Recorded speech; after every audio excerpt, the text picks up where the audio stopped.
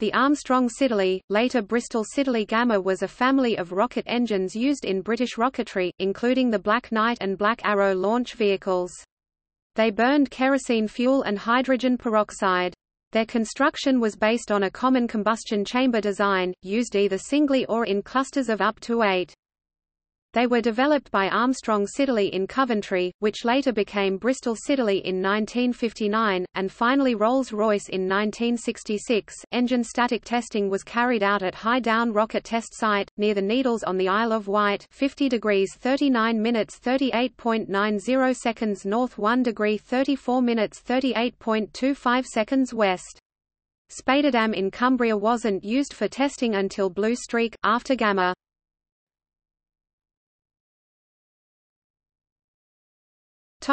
Advantages of kerosene, peroxide engines.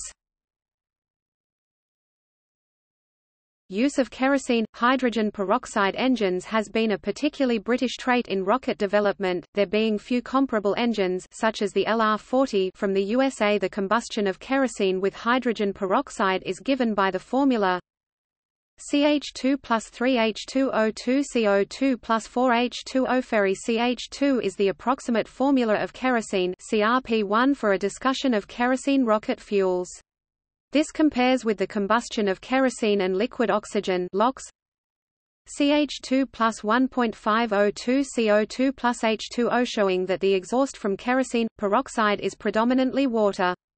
This results in a very clean exhaust, second only to cryogenic LO2, LH2, and a distinctive clear flame. The low molecular mass of water also helps to increase rocket thrust performance. The oxidizer used with Gamma was 85% high-test peroxide (HTP) H2O2. Gamma used a silver plated on nickel gauze catalyst to first decompose the peroxide. For higher concentrations of H2O2 another catalyst would have been required, such as platinum. No ignition source was required since the very hot decomposed H2O2 is hypergolic, will spontaneously combust with kerosene. Due to the high ratio 8:1 of the mass of H2O2 used compared to the kerosene, and also its superior heat characteristics, the H2O2 may also be used to regeneratively cool the engine nozzle before combustion. Any pre-combustion chamber used to power the pump turbines needs only to decompose H2O2 to provide the energy. This gives the efficiency advantages of closed-cycle operation, without its usual major engineering problems. All of these characteristics lead to kerosene, hydrogen peroxide engines being simpler and more reliable to construct than other liquid propellant chemistries. Gamma had a remarkably reliable service record for a rocket engine. Of the 22 Black Knight and 4 Black Arrow launches, involving 128 Gamma engines, there were no engine failures.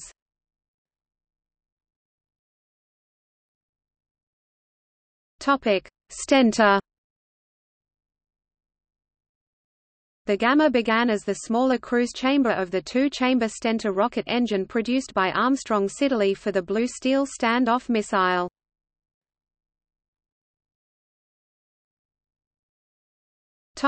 Gamma 201.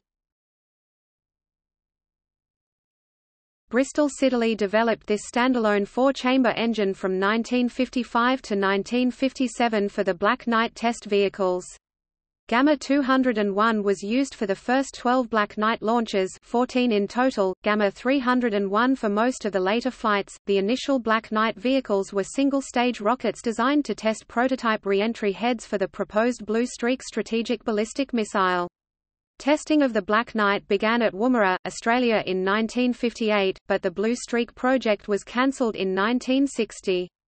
The rockets continued to be tested until 1965, as part of a planned two-stage space launcher, using the Gamma 201 for the first stage until August 1962, when it was replaced by the more powerful Gamma 301.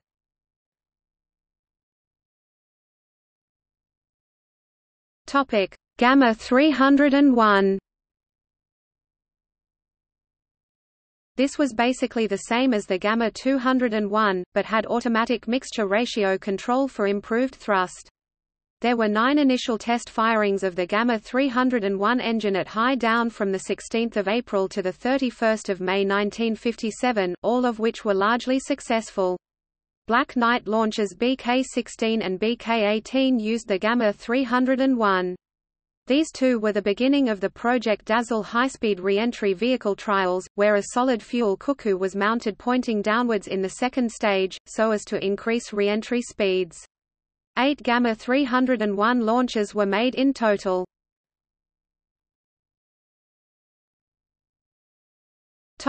Gamma 2, Double Gamma. A two-chamber version of Gamma, used for the second stage of the Black Arrow satellite launch vehicle. As the only Gamma not required to operate at sea level, the nozzles were extended to allow better expansion.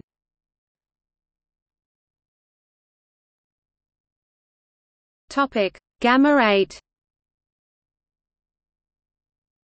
This was an 8-chamber development of Gamma, used for the first stage of the Black Arrow satellite launch vehicle. Gamma thrust chambers were mounted in pairs radially, each pair on a 1-axis tangential gimbal. Collective movement gave roll control, differential movement pitch.